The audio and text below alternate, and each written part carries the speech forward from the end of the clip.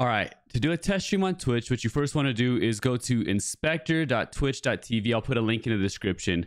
And once you're there, you're going to click this button, log in with Twitch. It's going to ask you to gain access to parts of your account. Go ahead and authorize it, allow it. All right. And once this does that, it'll log you into this. This is like your dashboard of the different tests you've ran on Twitch before. All right. So once you're in here, you're going to click on run a stream test right here. Go ahead and click on that. It's going to give you instructions, but you don't need it because I'm giving them to you. So what you want to do, the main thing you want to focus on is just get this code here where it's $bandwidth test equals true. Okay, go ahead and copy that code and you can close out of that. Now what you want to do is go into your streaming software. I'm using Streamlabs, but on OBS, it's going to be extremely similar. You're going to go over here to your settings now. Go ahead and click that and then click on stream. All right. Now, once you're there, you're going to go to this section here where it says stream key. Your stream key should already be input, especially if you streamed before on this account. And if it's not, I'll show you how to get your stream key at the end of this video. Okay. If you don't know how to do that. But what you're going to do is that code we copy, just paste it at the end of your stream key. Okay. So paste it there.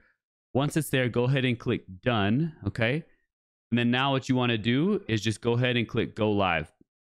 You go live, confirm, and go live. Okay. Now, when you do this test, you want to run things like your games, your mics, cameras, etc., because you want it to be like an actual test. Okay. And the more accurate you are to how you'll be when you go live, the more accurate your test will be, if that makes sense. So now that we've done that, we want to go here and open up Twitch Inspector, and you'll see that the test is running right now.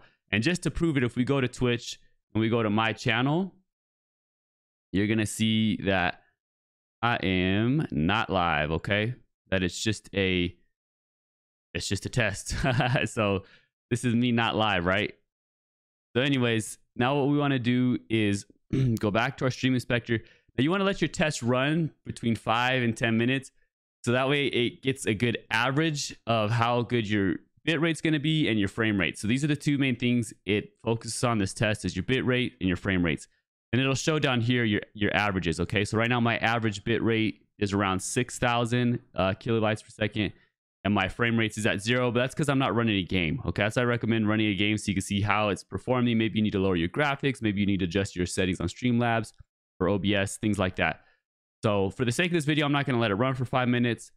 But when you're done, what you want to do with your stream test, okay, I think I got a good idea of what it's going to look like. You're just going to click in stream like you normally would.